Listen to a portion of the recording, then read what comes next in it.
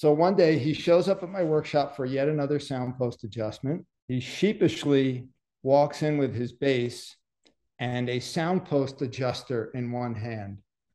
And he says, please, please take this away from me. I can't stop. What's going on? It's Jason Heath and Arnold Schnitzer, one of our beloved and most respected double bass luthiers, has come out with a book called The Handy Double Bassist. It's a guide to the do's and don'ts for repairing your bass yourself. Totally cool book. It's available in print edition and in our digital sheet music store. Links in the description below, and let's dive in.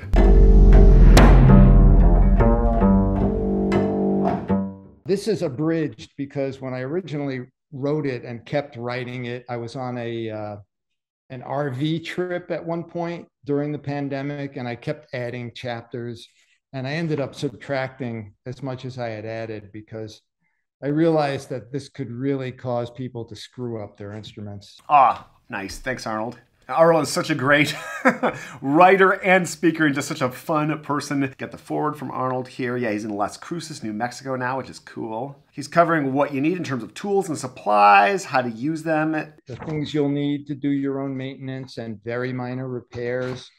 A chapter on essential care and maintenance. A chapter on restringing your bass.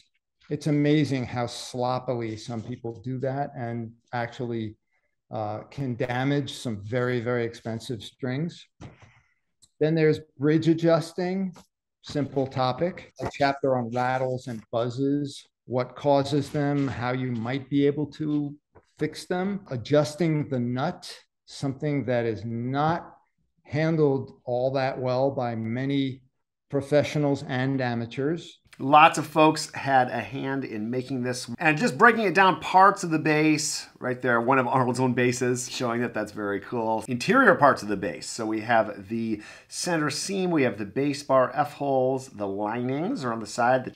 Okay, so quite a bit of gear, but it's great to just see it all there. I love that he has a spot for you to take notes. I can see this being well used and sitting on the bass player's music stand or on the shelf right next to them just when you need it.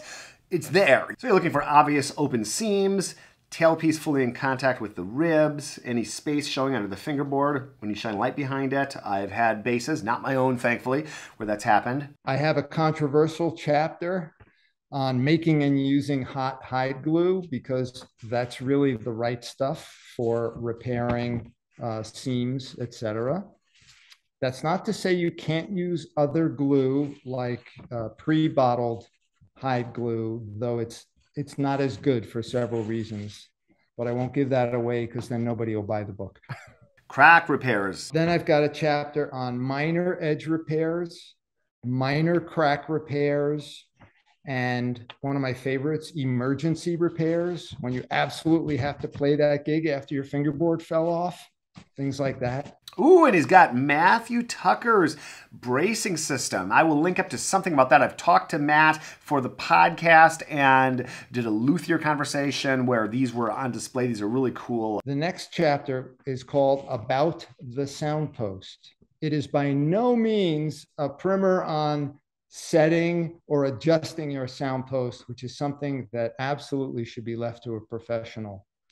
Because with the complex curves inside of a bass, anytime you move it or turn it a little bit, it doesn't fit anymore. And you need the expertise to be able to refit, make sure the tension is right, etc. One time, this client of mine, another very prominent classical client from the, let's just say Northeast, he came to me probably 6 or 7 times in a 2-week period. From pretty far away to mess with his sound post because every time he would take it home, it just didn't feel as good as it did in the workshop. So one day he shows up at my workshop for yet another sound post adjustment. He sheepishly walks in with his bass and a sound post adjuster in one hand. And he says, please, please take this away from me. I can't stop. Oh, this is great. Wolf tones. I remember Arnold having some amazing articles back in the day about wolf tones on his old website. There's a chapter on wolf tones and all the most modern equipment you can use to kind of tone down a wolf tone, though they never really go away. And I also do want to say that every string instrument has a wolf tone somewhere.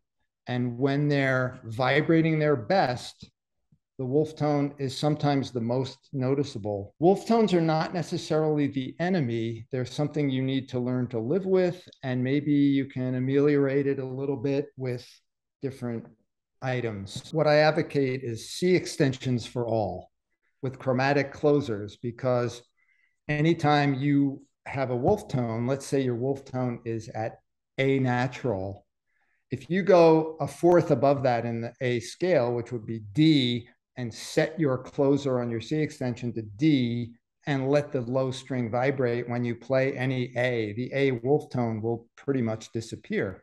I'm sure you know this. It's a common trick. And of course, A flat wolf tone, D flat on the C extension, et cetera, et cetera. Wow.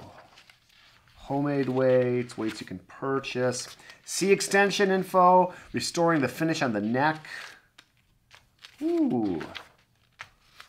Then I have a special chapter that's only for plywood bases, because they have some unique problems that carved bases generally don't have. And troubleshooting. Ooh. I have a chapter on troubleshooting, and then I finish it up with sources of supplies and relevant organizations. Like, let's say somebody gets really jazzed by this and they think they want to become a luthier or a violin maker or a guitar maker or whatever. So there's sources, there's schools and different programs that you can go to. That's a look at The Handy Double Bassist by Arnold Schnitzer. What a cool book. Arnold, you're the best. I'm so glad that you put this out in the bass world. Thanks for watching, and we'll see you in the next one.